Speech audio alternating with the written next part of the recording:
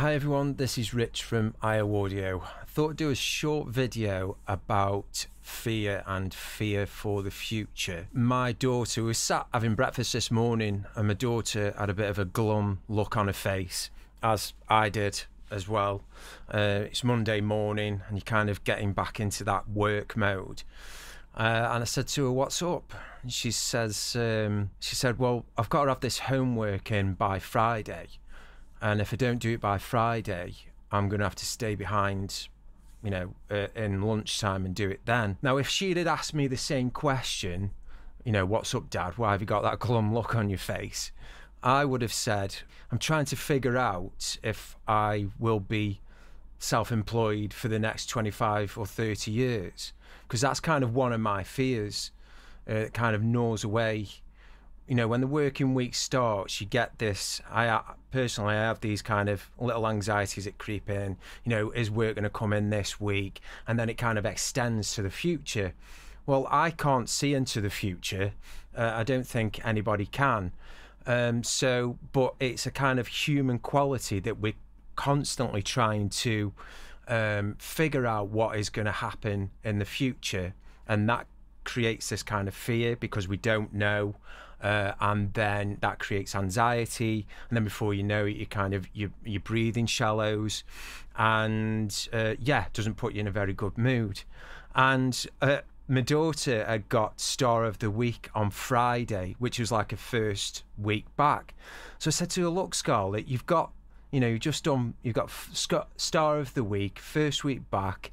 Look at what you've done, and just live off that, be happy about that. You're doing really well, so don't worry about the future." Now that was easy for me to say because I was sat there worrying about the future.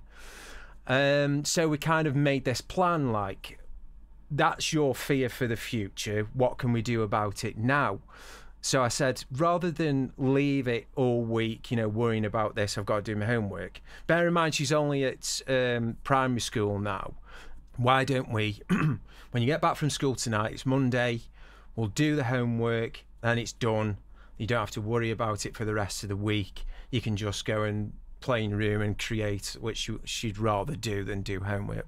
And you never know, you might just enjoy doing your homework. So that's kind of one of the things that I do to manage my fear for the future, is set myself little goals now.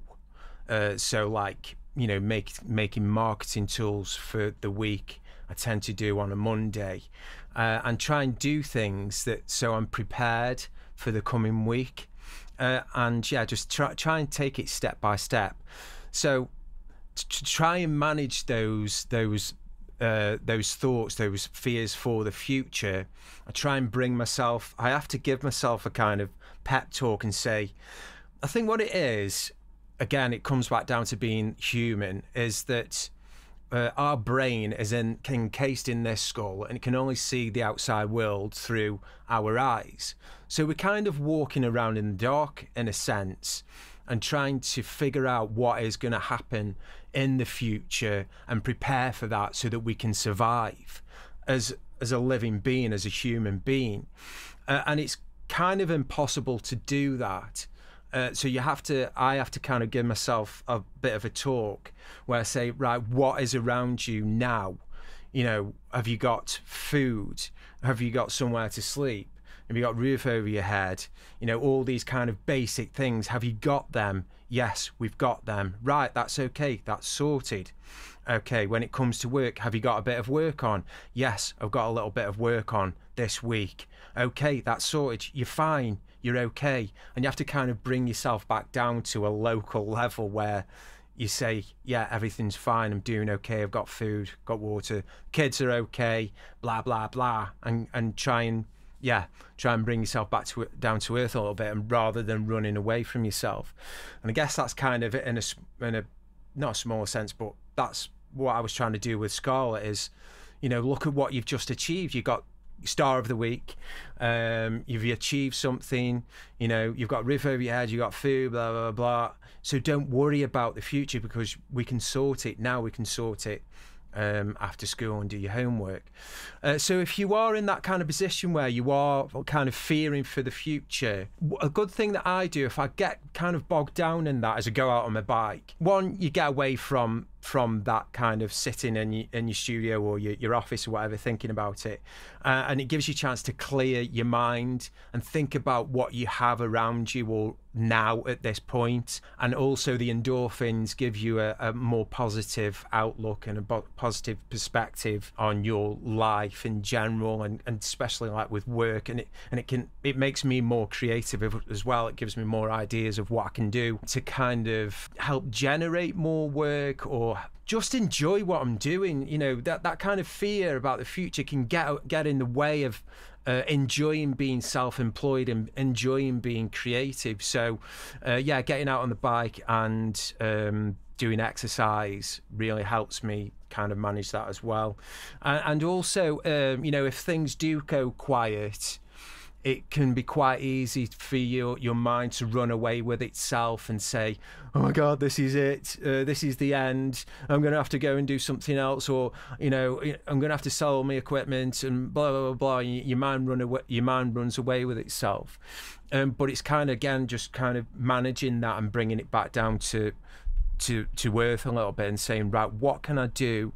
What can I be? How can I be proactive and kind of help that? So, you know, getting in touch with old clients, or trying to make new customers, or, you know, doing a little bit of marketing, or updating your website, or doing these things that are all positive things to try and build more work, or having a side hustle. I was thinking about that this morning. I think my side hustle at the moment, because I don't just make voice demos, I do like commercial production, imaging, I do some stuff like fireworks displays, and I do voiceover work. So it's kind of lots of different things to do with the same kind of industry. But I think one of my side hustles is the allotment, because, you know, I've been doing it for a few years now. I've learned quite a lot. It helps to provide food for the family. It keeps the bills down. So a side hustle doesn't necessarily mean that you have to go out and get another job. It can be, what can I do to help kind of not spend as much money, or kind of keep the bills down. So growing your own food, I think, is a great side hustle. So yeah, maybe do something like that. That can be proactive. But then again, just asking yourself, if you do get these feelings, you know, ask yourself the question, why am I feeling like this? And what is it specifically that's making me feel that way? Like, is it because I can't pay the bills? Or is it because I haven't got any work at the moment? Or is it because I have got work on, but I feel as though I might lose that work and I need to get more work? You know, what is it that is actually making you feel that way, and kind of try and pinpoint it. And then you can try and start to make plans to kind of help that, why you're feeling that way. Sometimes you can have all the work in the world and still feel like that. I don't think it ever goes away. I think it's a survival instinct that, you know, even though we've got a pantry full of food, what happens when that runs out? We've still got to generate more food. So don't think that you're the only person feeling this way. I think that everybody feels this way. Even if you're multimillionaires, you know, got all the money in the world, I still think that you'd have that primal survival instinct and that fear of the future. But it's just how you manage it and kind of talk to yourself and bring yourself back down, and have things in place that help you to do that as well. Again, I'm no expert. I have to deal with this on a day-to-day and a week-by-week basis, but I understand that a lot of people, if not most people, are going through that in some form or another. So look after yourself. Try not to worry. Try to enjoy what you've got and what's around you, you know, people that we care about and those kind of things. And yeah, have a good week. I'll speak to you soon.